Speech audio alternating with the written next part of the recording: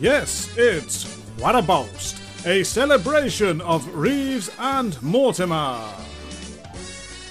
Please welcome your hosts for this podcast, MJ Price and Paula Wiseman.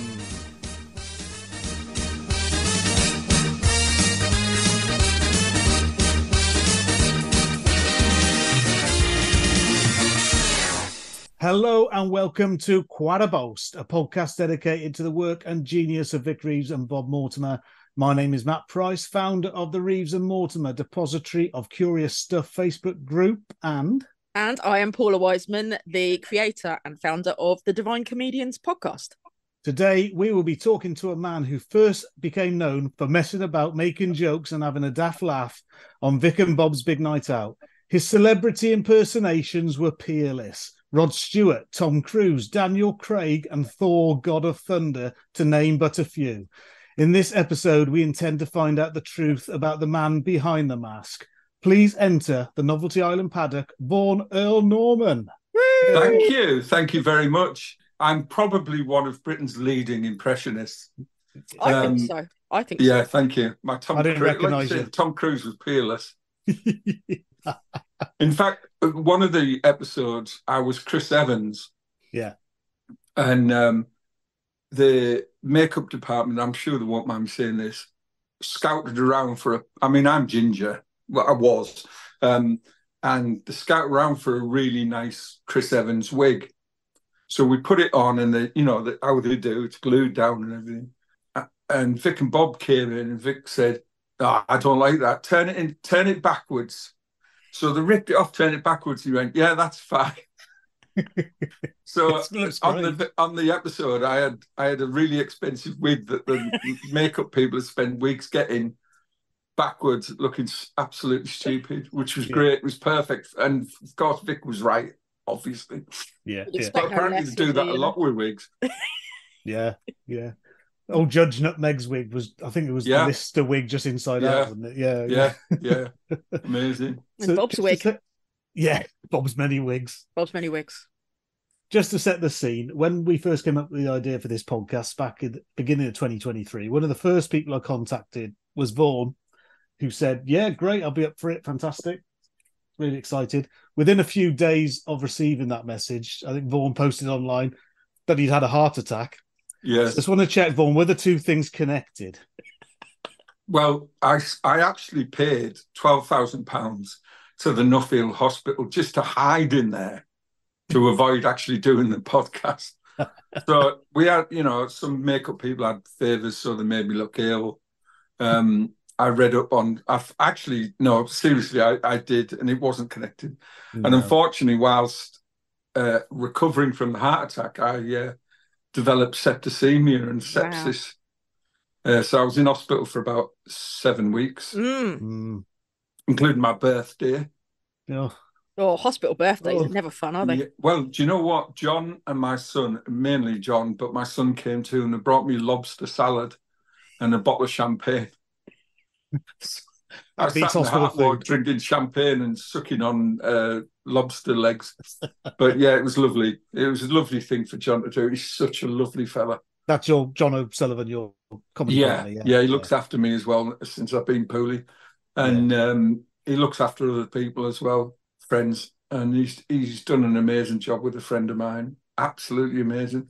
Yeah. He just does it. I can't talk about it really, but because I'll get upset. But he's just been amazing, absolutely amazing for me and for this other person. Yeah, well, I'm open you on now. So I'm recovered basically. I have apparently sepsis can cause like long COVID symptoms, and I don't know if you're aware, but I was diagnosed with terminal cancer in 2008. And then spent the next 5 years getting chemo, radiotherapy, operations. I look like Rambo with all the scars on my body, Yeah. And so I managed to sort of get that stabilised. And then I've still got tumours, but they're dead as doornails, as the oncologist technically said.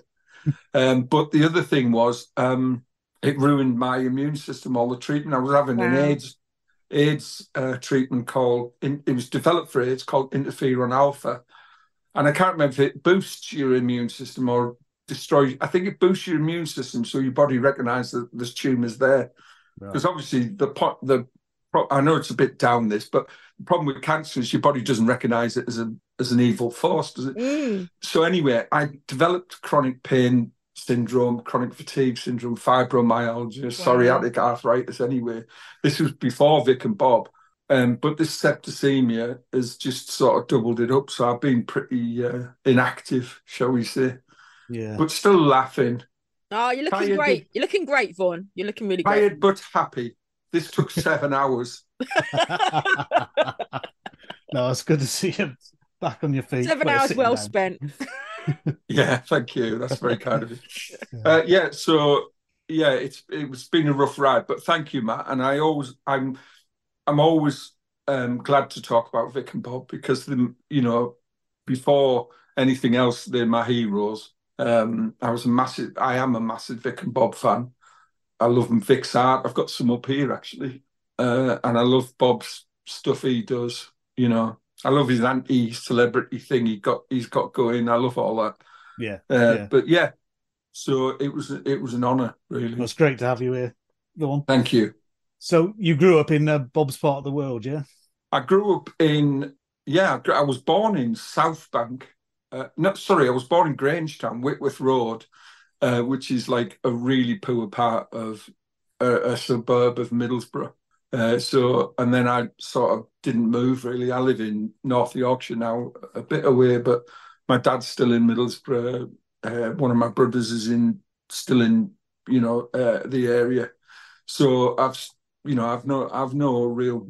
I love it. I love the area. And John moved up actually. John is from Sussex, and he came up to visit a few times. He said, "I love it here," because people don't realise that there's the Cleveland Hills, there's the coastline, there's the Yorkshire Dales. Literally 15 minutes away. Of course, we see that on the media, we see the chemical works and the steel works, but that's a small part of a big area. Yeah. But I love it up here. And in fact, Paul Whitehouse said, I met Paul. I actually met him when he filmed at in a previous life. I was in the oil and gas industry, and they filmed a fast show episode on the site, and I met Paul, and he was lovely then. And I met him again while filming. They'd already done Gone Fishing, first or second series, and he came in to see Bob because he was doing Only Fools and Horses in the West End. And I was sat, as I always am, just sat watching Vic and Bob perform. And Paul sort of creeped over, sat down, and said, "Oh, you're great in this." So I must have already had a series out. He said, "You just get the humour. You just seem part of it." I said, "I think it's down from where I'm from, really." Yeah. I know Vic's sort of Darlington, Leeds, but Vic's in a world of his own, and I mean that in a massive compliment. The fella's a genius. But that sort of humour is very, very common up here. That sort of deprecating, sort of piss-takey, sort of daft, surreal humour. I think it's part of this area. But so it was nice of Paul to say that as well. I thought that you didn't have to come over. Yeah, because he's another comedy hero. Even though you weren't in the industry before, comedy was a massive part of your life. Yeah, massive. From watching the Cubes, Michael Spilligan, Spike Milligan. Mike was great, but he wasn't as good as Spike. Not a patch on Spike. No, he didn't get his breaks. His poetry's Spike not had as the good. interesting name. But it's from watching the Q series with my dad, and then I watched everything. Morecambe Wise, Laurel and Hardy's always been massive in my life. Yeah, watching them, even broad comedies. Really, I wasn't sort of snobby, but I think things like The Young Ones and Filthy Rich and Cat Flap, comic strip. I'm 57 years old, so I know. I was old enough to see those first time round, and I think when you see them again, you don't realise the shock value of things like that. Yeah. Even the young ones look so tame now, but you know, there was thousands of complaints about it, you know, going to the BBC. So yeah, so from that aspect, I've been a massive comedy fan all my life and still are. Yeah, that's the thing. I suppose stuff like that, it's very much of its time. It couldn't be made now. Do you know what I mean? But it was made at the right time. No, yeah, exactly. And it was sort of like, I mean, I know the analogy to punk has been made numerous of times about alternative comedy. Yeah. Yeah. But the effect on the comedy circuit was exactly the same as punk in the music industry, really. It was a paradigm shift from, you know, have you seen my wife? You know, whatever, to like things that could be surreal, things that didn't actually happen, but, you know, stories were threaded around nonsense and things like that. You know, it made the audience think, and it also made the audience. It complemented the audience by giving it some intelligence, by being able to fathom what was going on. You know, and that I think that's always important. And I think what people forget now is that there were only 3 TV channels. Well, the comic strip was the first night at Channel 4, so that was 4. And so there was no escaping it. This was on mainstream TV. It wasn't like hidden away on the internet as something like that might be nowadays. It was event TV as well. You know, you had to sit down and watch it because there was no point recording it, because the next day in the office or the school or college, you heard every line, every joke, you know, so you had to watch it that night or you weren't part of the crowd. Yeah, no spoilers. Well, no, but the BBC was massive. You look at the 70s and the 80s and the viewing figures, like Morecambe and Wise. And the Ronnies were getting millions and millions, you know. 18, 20 million, Generation Game. Larry Grayson, wonderful man. Frankie Howard. Yeah. A lecturous old queen, apparently, but love, you know, great comedian, great line giver. Kenneth Williams, I love Kenneth Williams. Yeah. Just amazing people. Just so talented, so tortured as well, bless them. But just, and Kenneth Williams' diaries is a staple in my toilet shelf because I can go to it and just read some. Yeah. And he was such a bitch, so funny. Now there's an image. There's an image, Vaun. Yeah. That's phenomenal. I won't go into any further detail. But yeah, sometimes I'm in the toilet a long time. It's medication. But seriously, it's a big book. It's a big book. It is a big book. I'd love to see the actual diaries because there's a lot that he wouldn't publish. Who did it? Trevor? Anyway. But apparently he was interviewed when it Russell came out. Davis. No, it wasn't. Not Russell T. Davis. Not Russell T. Davis. No, Russell Davies, was it? Yeah. I'll bow down to your better memory. But so anything like that. I find individuals, people outside of the norm, always interesting and funny. Yeah. You know, I think that's why I was a big Bowie fan. I mean, a lot of people are, but I just found him just utterly fascinating.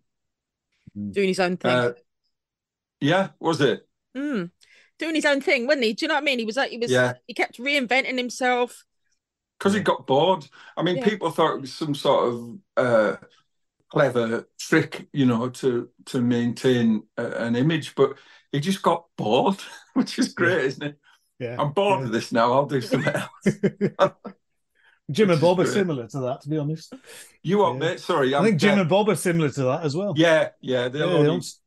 I mean, the writing process is interesting in itself. I don't know if anyone else has spoken about it, but from what I gather and what they've told me is they either go to each other's house and sit down and write. And I think Jim said, no, Bob said, and Jim always brings this smelly foreign food and stinks the kitchen out of a study or whatever. And Vic and Jim said Bob brings around meat products, you know, like cow meat, he calls them. Yeah. So they sort of start having ideas, and if they both laugh at an idea, it goes in the script. If one of them doesn't laugh, it doesn't go in, which I find really interesting. I mean, it sounds obvious, really, but you know, that's a pretty tough set of rules, really, when you think about it. If you've written comedy, I write comedy, not very well, but I write it, and that's a real hard rule, because you might be passionate about an idea, but if one of them doesn't laugh, it's not in, which I thought was amazing. When I first went down there, I was expecting a costume, lines. I got the script, obviously, costume, makeup, being told exactly what to do by the director or Jim and Bob. And it was nothing of the sort. They just sort of, I said, I've brought this knackered tracksuit down and a pair of clogs, a pair of Crocs, other rubber-based products are available for your feet. And he said, yeah, that'll do, no worries. And then, so we'd rehearse sort of normally a day and a half, or a day, and they would do a lot of the cutaways, the stuff that needs a long time in makeup or whatever on the rehearsal day.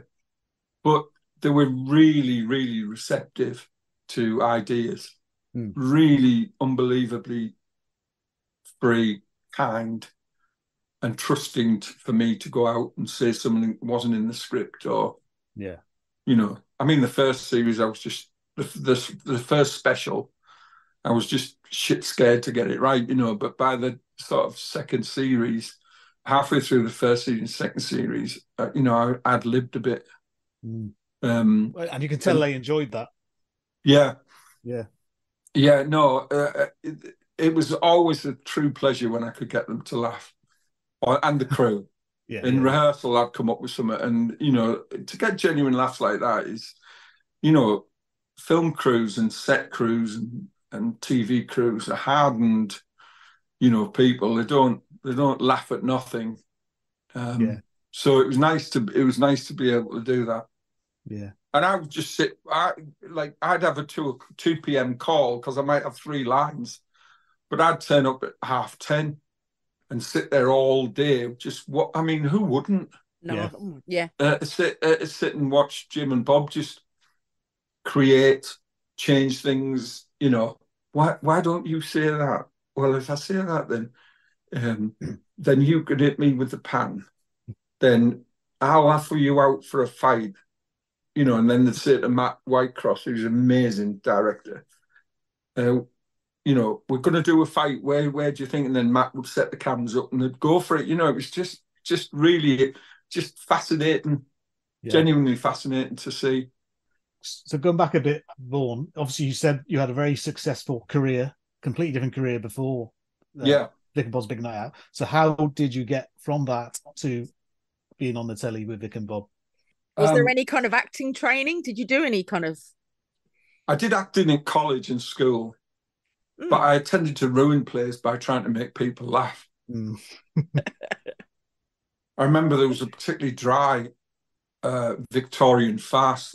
Chris Pearson, I wonder if he's still alive, the drama teacher at Gilbrook School.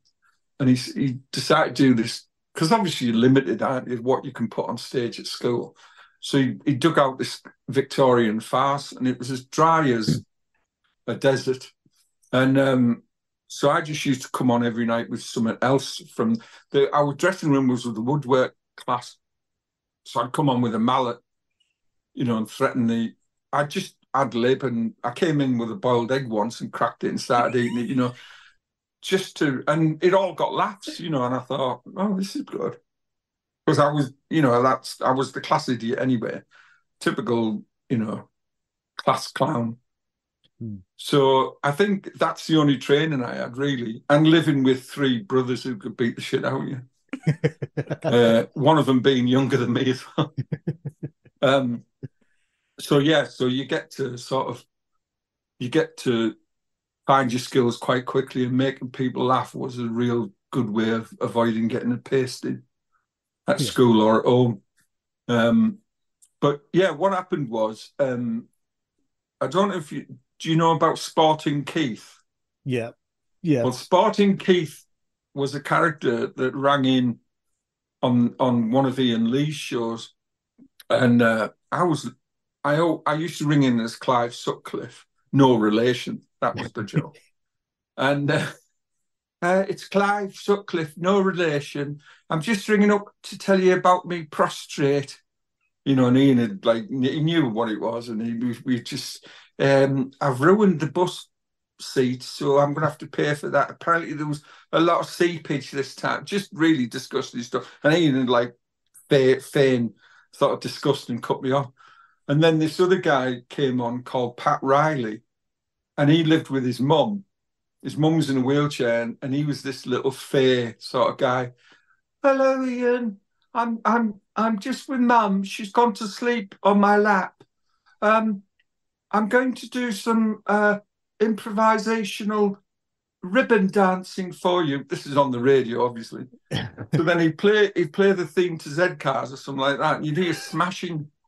And he'd say, "Oh, Mum's Princess Diana plate's been broken," and just really, and the pictures the pictures that this Pat Riley put forward were just amazing. Turned out to be John O'Sullivan. So that's how we met. But incidentally, one night I rang up as Clive Sutcliffe, no relation, and said, "That Spartan Keith's a liar. He's all known round our village. He picks his nephew up in his slippers from school. I think the DHS is investigating for fiddling his benefit." Just stuff like that, And Sporting Keith, of course, was on the talk about his nephew. Yeah, it was Bob. Yeah, and of course, yes, Bob Keith. I mean, it was obvious it was Bob, but it was just so funny. I've done a bit of a video for you, Ian, if you want to put it on your YouTube and that. It's a great video. Yeah, it's absolute shit.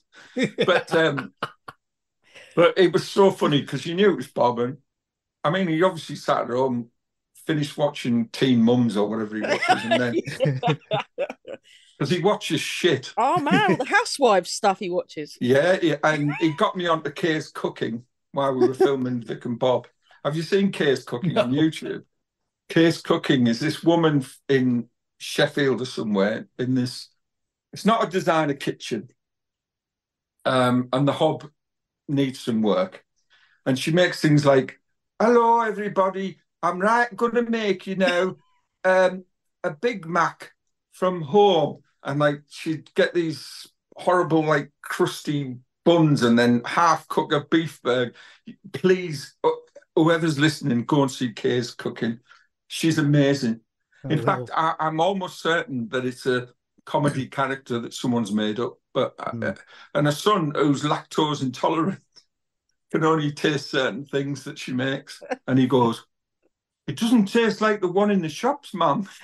But anyway, so he got me out. So Bob watches shit basically, and anyway, so he'd rang up, and then a couple of weeks later, I got an email from or a DM from Iain Lee saying, "Bob Morton has been in touch. Can he use your phone call in a show that he's doing?" I went, "Yeah, of course." He said, "All right, good. Do you mind me giving him your email?" I went, "Yeah." So a few days later, I got this email. Me and Jim are writing for a new show, and I really like the stuff you did on the radio, with Iain Lee. Do you fancy auditioning? Send us a tape if we send you some script. So I did it in the kitchen here, and my son recorded. I did it 3 different ways, like natural, like slow and daft, or proper Borough, Borough accent, you know what I mean? What are you looking at? Like that sort of thing. Yeah. And then a week later, he said, "Oh, it's brilliant. Yeah, the BBC will be in touch," and that was it. Wow. So I went down. I think it was it 2016, 2017 for the Christmas? Yeah. It was called it was the 25th anniversary. So what's that?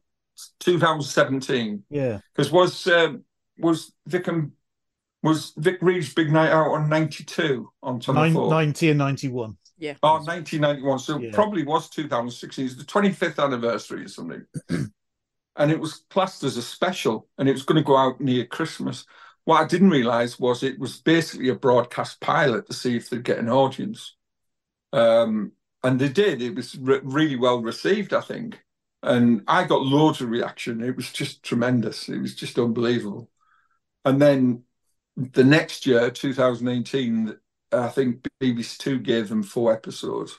And then 2019, they gave them another 4 for BBC 4, which then went to BBC Two. So I was down there every one, you know. I mean, the character of, are we calling the character Vaun? That's what they call him at the end of the show. Well, that's what we talked about Clive from the radio, but then I think Bob just said, "Well, just call your name, Vaun." Yeah, so it was just so you know, it's difficult to say.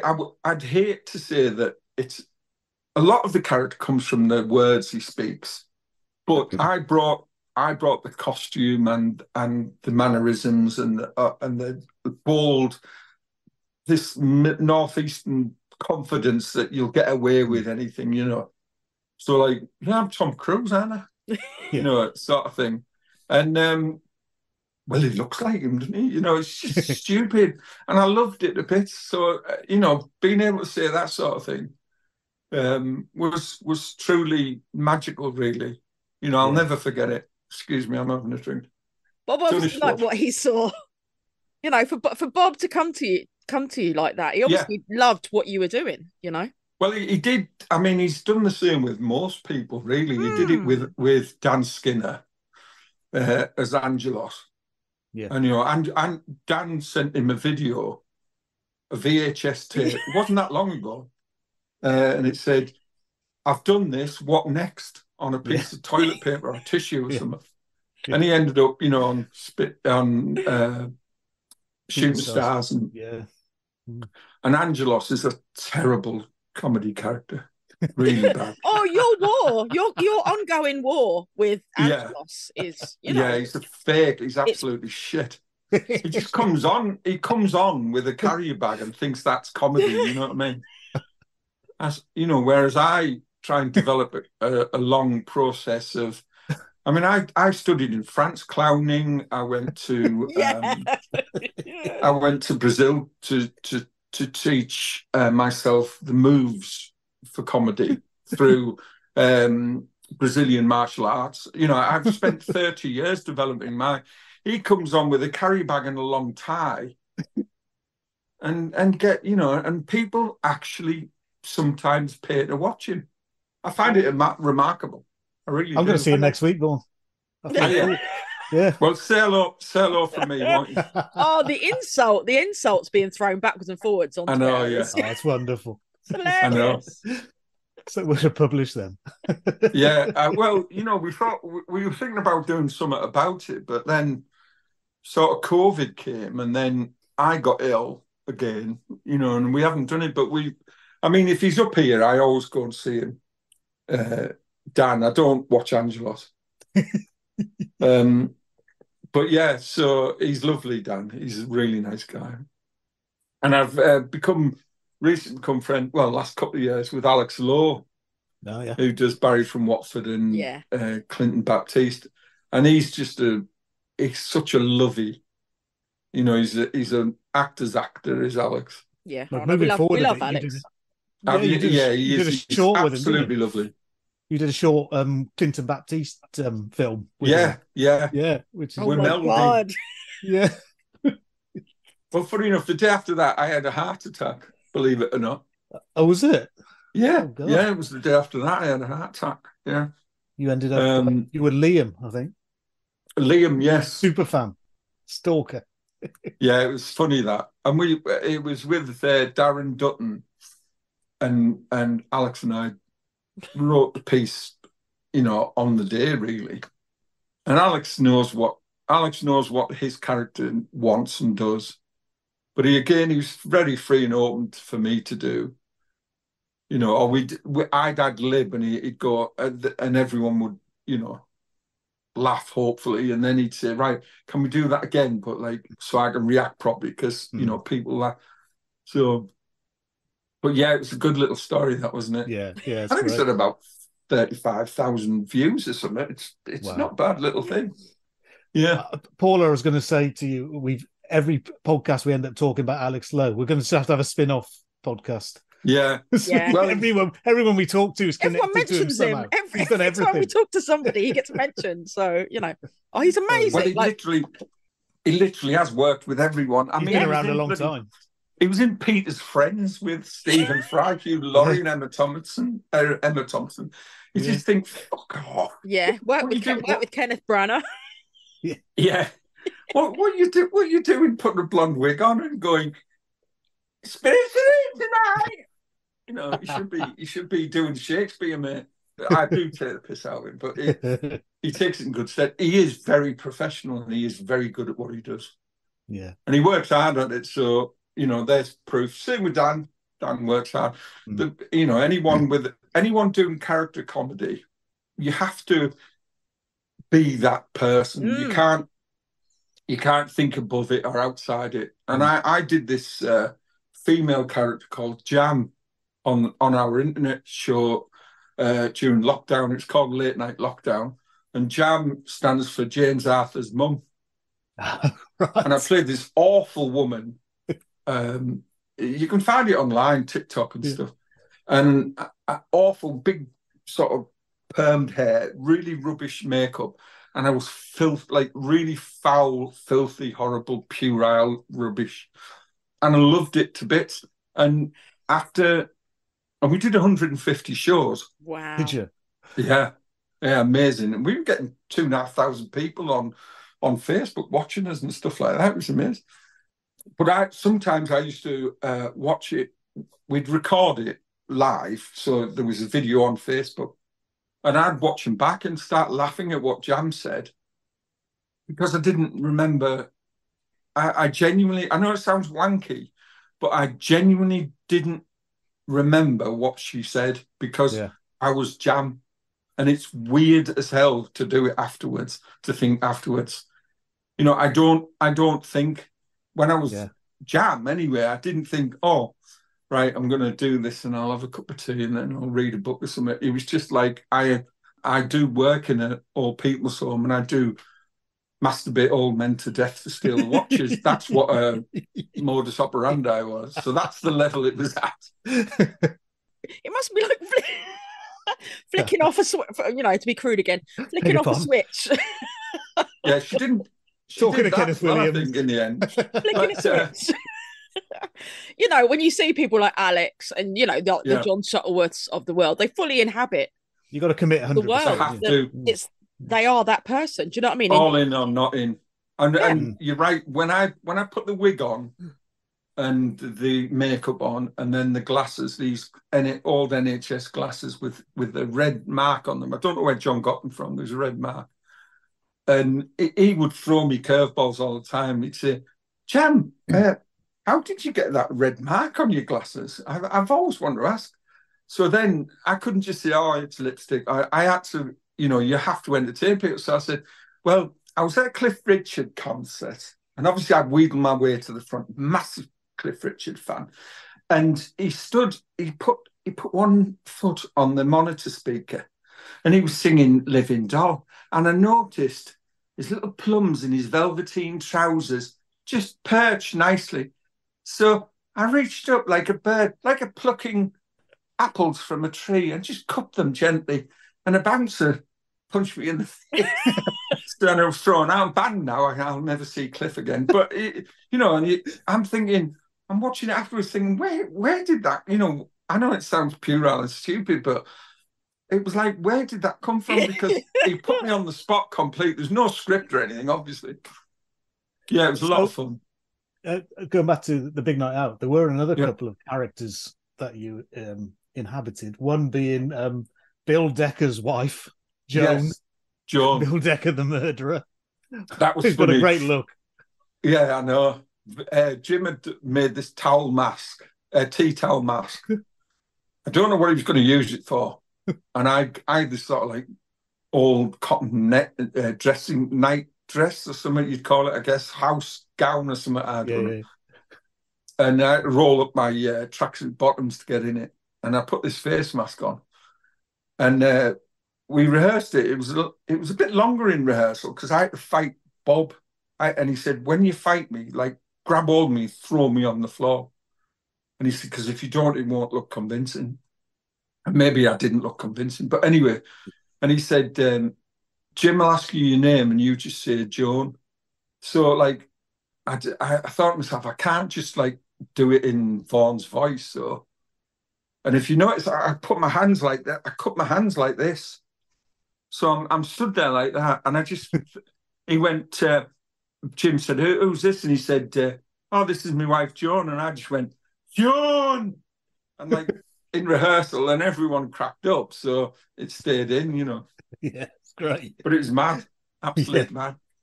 There's a sinister story behind those two. There must be. Yeah. I don't know what it is. Yeah. I don't know what it is, but it's funny how they just left it. No explanation, nothing. This is my Bill Decker's wife, Joan. Joan! Yeah. And that was it. So the other one you do, if you can call it a character, is a ghost who just comes out the door occasionally and says sorry and then disappears again. Did they explain what that was about? No. And the thing about Jim, you're aware Jim is a Dadaist in essence. So Jim would continue doing that for hours because it's funny, then it isn't funny, and then it's funny. I mean, the Dadists did things like that, didn't they? You know what I mean? Yeah. They did things beyond humour.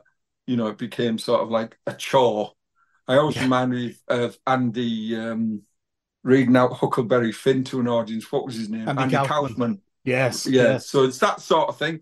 So we do it for ages and ages and ages, you know, through a dance scene or something like that. I'd come out and go, sorry, and just go back in. And I was thinking, I mean, it's funny, but when you actually see it on screen, it genuinely is. And then it just becomes more funny, I think, the longer you do it.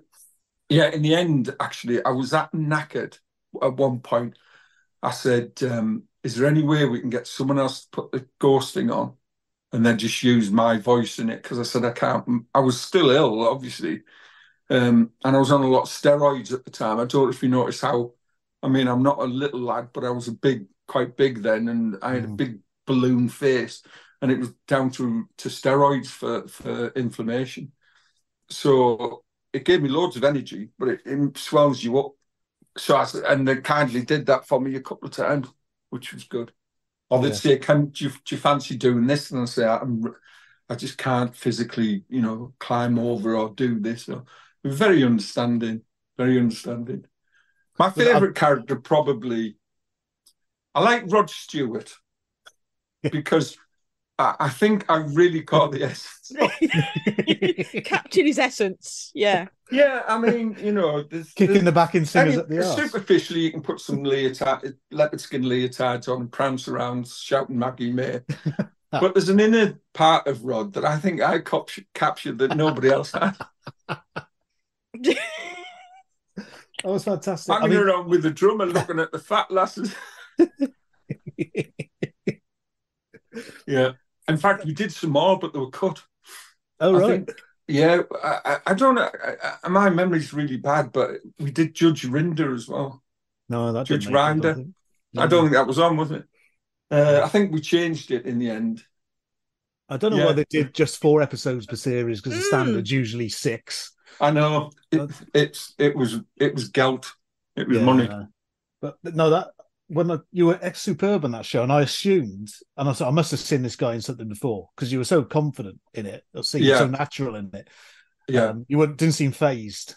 The thing is, if you remember me saying I'd been diagnosed with terminal cancer and given 9 months to live, and you know, I know that it's this word's bandied around, battled, fought, whatever. But I decided, my son at the time was 4-year-old. Wow. 5-year-old. So I decided early on that I was going to do everything I could to make sure I saw him grow up. So I accepted every treatment. I skipped down to the operating theatres, much to the amazement of my friends and my partner and family, because I knew it was the best thing for me to survive and see my son grow up. Yeah. So nothing after that really fazed me. And that might sound arrogant.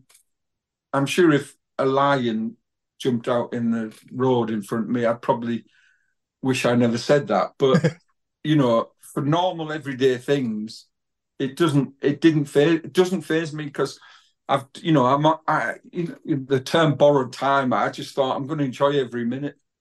And luckily I've survived and what have you, and people don't, God bless them. And I was extremely lucky because it was a very rare cancer that doesn't normally go where it did, and, all of that. But when that opportunity came, I just thought, well, I'm going to enjoy this. I'm going to, might not, because remember, I didn't know there was going to be any more. Yeah. So I did that first one thinking, what a great experience. I've met Bob, I've met Jim, I met Matt Whitecross, who's an amazing man, so I was quite happy with that. So when it came back, it's sort of like, oh, great, we'll do it again, Yeah. No, stuff like that, it changes your whole outlook, doesn't it? The way you view everything, it changes, Yeah. So, I didn't bother trying to go back to a career or anything. I mean, it affected me financially immensely. Obviously not working properly anyway. And as you know, the bits and pieces one does on telly it's not the bonanza that people think it is. Yeah. But so I made a decision that I wasn't going to kill myself ever again over work or ambition or anything. Because, when I got ill, I was doing 60, 80 hours a week. Wow. Going around Europe, flying here, flying there. Yeah. Driving from, to Southampton and back in the day so I could see Henry before he went to bed and stuff like that. I just think, I just thought, no, it's not for me now. Yeah. And luckily this came along, Vic and Bob came along for me to do something I really enjoyed and I cherished. I'll never, ever, ever forget the kindness that Bob and Jim did for me. I see it as just an honour, as a bit in my life that was great, and it allowed me to do a few other things that I worked with Rebecca Front in a short scene. I was on the Nish Kumar MASH report, so it was nice. It's been nice, yeah. So that the Uncle Provocateur sketch, was it? Vaughan, I think, on the MASH Yes, report. it was. Yeah, it was. Well done. It's on YouTube. I did watch it. Yeah, is it? Yeah. That was during lockdown, wasn't it? Because I think so. Yeah, we did it all self-tape. Yeah, but a certain actor said to me, which was I took as a compliment, "You look like the only real twatty, the real Uncle Provocateur." And I went, "Oh, thanks. Yeah, I think so." And you also did a short film with John and pronounce it correctly, Lucia Ravadi Tomlinson. Yes, is that correct? Oh yes, we did Taking Care, which is a similar character. Similar character to the Vaughan from Big Nights Out, isn't it? Yeah, what we were trying to do was use the words "taking care" in a sort of obtuse way, because if you think about it, as we developed and we've written 5 or 6 episodes of it, of a full, and it turns out that Lucia and John, who were there to support me, are actually weaker than me, and I'm the carer, really, even though I'm disabled, and which I am in real life. I mean, I can't walk very far. I'm not, I can't do anything. I can't exercise. I can't do anything in real life. So, so I ended up, we ended up writing about what I knew, which was being labelled as someone disabled. My dad's in a wheelchair, so I saw it through his eyes as well. And then people thinking that you can't do anything or you're not a viable human being.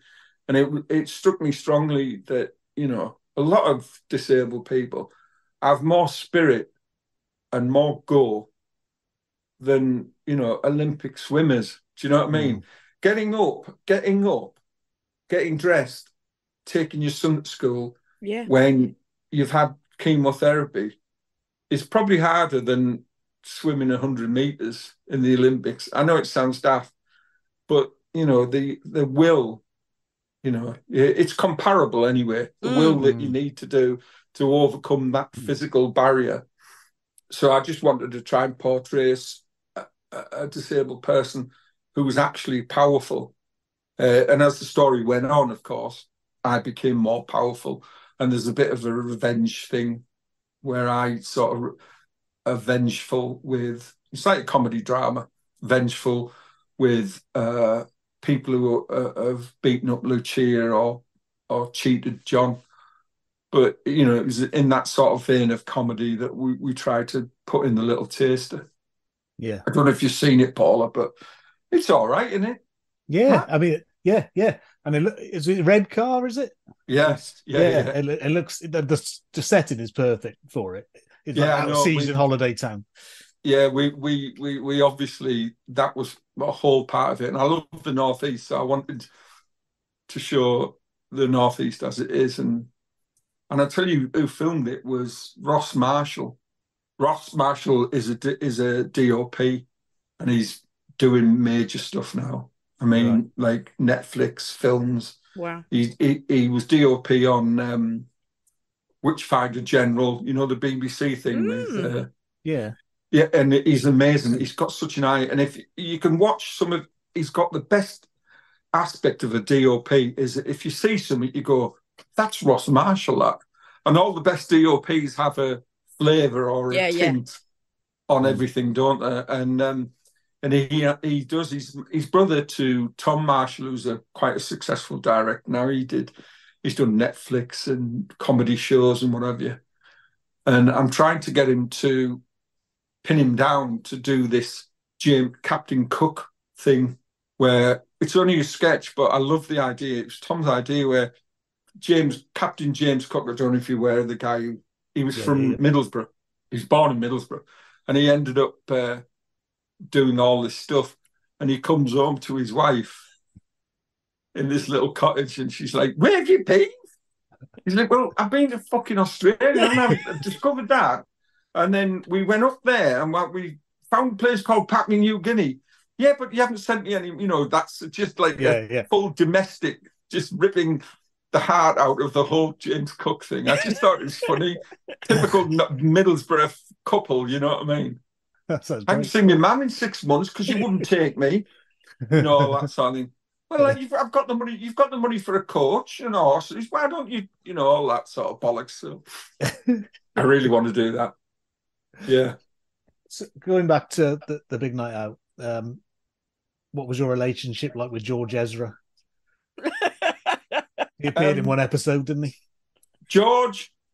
My relationship with George Ezra was sparse. Not because of George Ezra, but because of his team. Oh, right. I spoke to George a couple of times, said, "How do? Love your song. Great song." "Oh, thanks." But it wasn't, you know, I mean, I didn't even know who he was, I'll be honest with you. Oh, it was very early days. I think that was the episode I came to see. And, and it's a great song, that one, isn't it? Nobody really knew who he was at that time. No, I don't think so. I mean, he's massive now, I guess, is he? I don't know. But he was lovely. Don't get me wrong, he was so good. He was so willing to be in anything. You know, the tent sketch and all that, where he built a chair in a sketch, if you remember. And he was just stood there being directed, you know, and he had no ego on him. He's lovely, polite. You know, he reminded me of a polite public schoolboy showing parents around the ancient school. I don't know where he's from. He might be from South Bank. He might be from, you know, some shithole. I don't know, but that's where he. I don't think so. And I really don't think so. No. Yeah, but he's lovely. Who's that guy who's standing next to him? He's massive. When he's doing the song, it's like Bob's nephew or something. He's a good 6'3", 4", something like that. Yeah. Seems it anyway. Yeah. Yeah, he was good. He was good. Yeah. So what's next for you, Vaun? Are you working on any projects at the moment? No, I'm still not very well. I spent. You've got to look after your health, Vaun. You know. I will. Yeah, I spent a couple of weeks in Brighton visiting my friend, and then last week I went down to Sussex to support John after things happened, and I'm going back down there next week, obviously for a ceremony But yeah. But there's nothing in the pipelines. I know Lucia's writing a script for Hat Trick, which she wants me to be in. And my mate Miles Chapman's got, as I don't know if it's been commissioned, but Miles Chapman from Lee and yeah, Lee and Colin or something. I don't know. He'll kill me. Stuck with us. He will absolutely destroy me for this. And I've been down. I spent a weekend last year down at his house, and we spent a week at his holiday home. He rent out. He charged us, obviously, tight twice. But he's written something with one of my other comedy heroes, Ricky Grover. Oh, legend. And him and Ricky are very, very good friends. And you could sit Miles down and spend 2 days just listening to his anecdotes about Ricky Grover and his family. Yeah. I mean, that Buller sort of character in the East End, that's all true. His whole family are just magnificent examples of Britishness. Lee and Dean, by the way. Sorry. You what? Lee and Dean. I've just Googled it. Yeah. Sorry, Miles. Nearly as bad as Mike Spilligan. Sorry, yeah.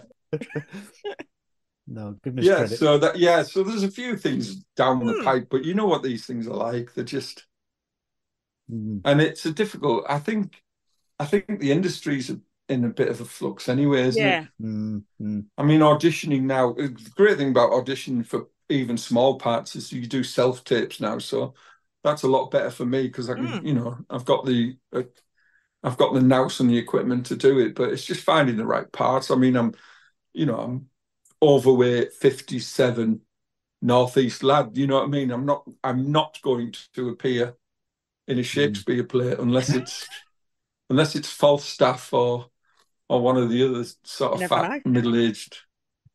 So I don't know. I just keep nudging my agent on bits and pieces, and that's it. You just got to keep going, haven't you? Ah, yeah. Well, I'm in a lucky position because, in the sense that I'm skint, but I haven't got a mortgage to pay because I rent this place. I had to sell this house, believe it or not, when I became ill because I couldn't afford the mortgage. So now I rent it from a landlord, a house I've been in for 28 years, believe it or not. So I don't, I can afford to live fairly frugally, fairly well. Don't go on foreign holidays much. Don't smoke, don't drink. But, I can manage a steak now and again. And I sleep a lot, which is always very cheap. But as you say before, it's great to put stuff online like I do and you have done, but there's no money in it and you don't do it for that reason anyway. And if something we always bring up in every episode, if Jim and Bob can't get funding for the glove, because it's so hard to get films made nowadays, and what chances has anyone got? Yeah. It's crazy. I mean, the Gone Fishing thing is an amazing program, but it's relatively cheap in the sense there's 5 or 6 people plus Bob and Paul, accommodation costs and whatever. But so things like that reality shows will always be now. They won't. I mean, even if you think like, I mean, I'm a big fan of Stanley Baxter. Yeah. And I've got a couple of his DVDs, and the money they spend, he did full musical numbers with 20 dancers and swimmers, and you just think it must have been costing equivalent of millions and millions, weren't they? Yeah.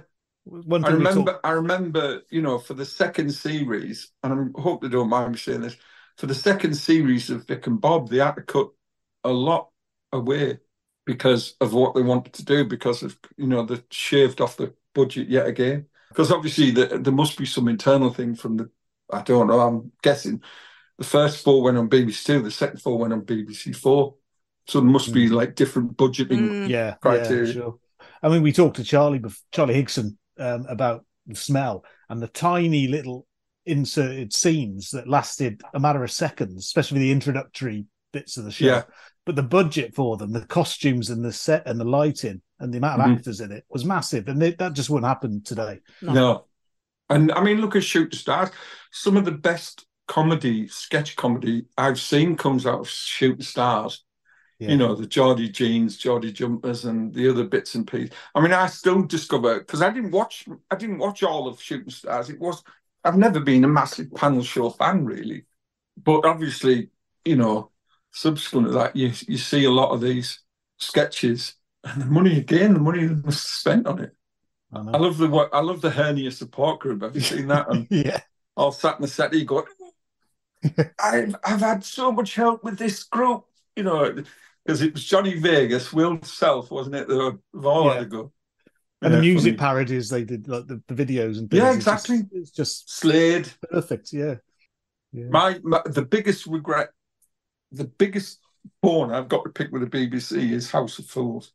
Because I just thought it was just it was such a shame, really, that it didn't get, you know, a third series, because it was developing really nicely. I mean, Matt Berry's a genius. Yeah. Dan Skinner's in it. And of course, the absolutely wonderful Morgana Robinson, who I met her and she treated me like an old friend. She was just such a lovely, lovely person.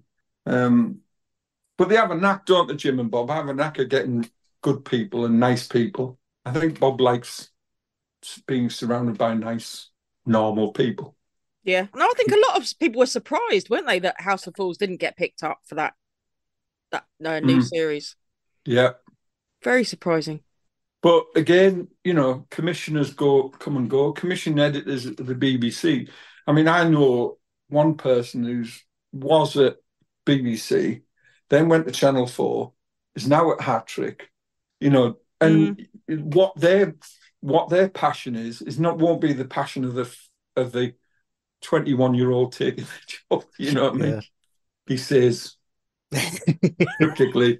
No bitterness. No bitterness. Yeah, and yet there's certain shows that run and run and run.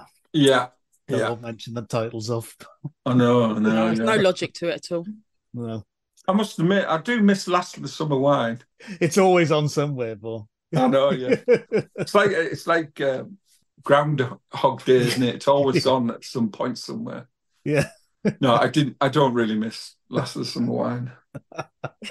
It was a great resting place for 70s actors, wasn't it? Yeah. There's not many left, bless them.